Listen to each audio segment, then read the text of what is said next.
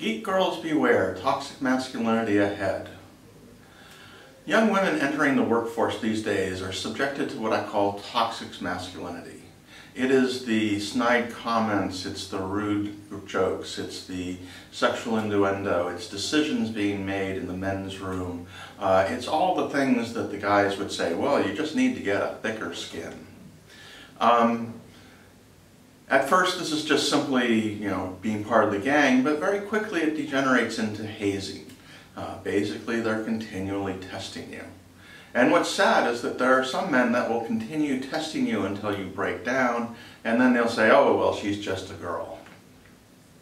So what you need to do is you need to come up with a strategy for how to deal with this.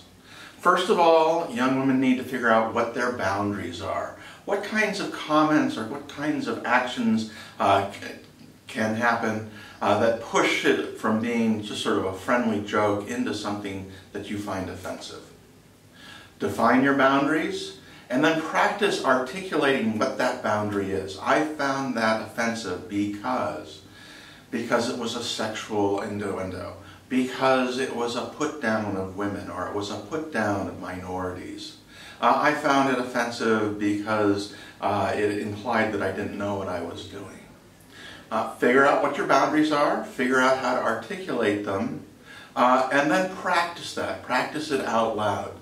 Say, I find that objectionable. It crosses one of my boundaries. The boundary is that it was a sexual remark. I find that offensive because I don't think that's appropriate for the workplace. Practice saying it out loud. This way, when somebody crosses a boundary, it's not going to be this big surprise. Oh my God, what did they just say?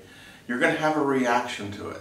You're going to know what to say. You're going to be able to say it in the moment. Because the problem with most offenses is that they happen in the spur of the moment, and you don't really, first of all, it's hard to recognize that a boundary's been crossed. And secondly, usually you don't figure out what you want to say until, a little while later, a half hour later, an hour later, the next day, the next week. It takes a while for you to digest it. Most of the comments are the comments that guys would say, well, she should just get a thicker skin. And the answer is no. There's no reason that she should have to have a thick skin. This is an egalitarian environment that we work in, women-friendly, minority-friendly for that.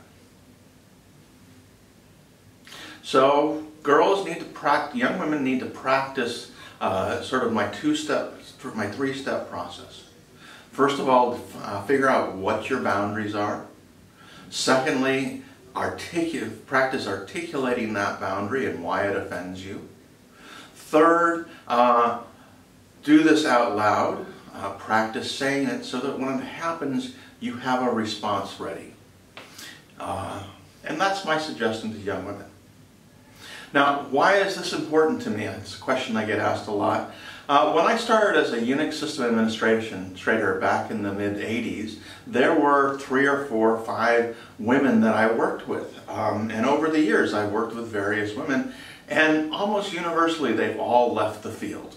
They've gone into marketing, they've gone up into management, but they've left the field. And various reasons, opportunity, etc.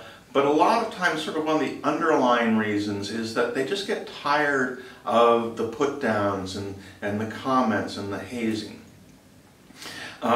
Essentially, what I like to say is that the women keep waiting for the boys to grow into men, and they don't. They keep doing their boyish pranks. And I'd like to see more women in the workplace, and I'd like to see them stay in the workplace in technical roles.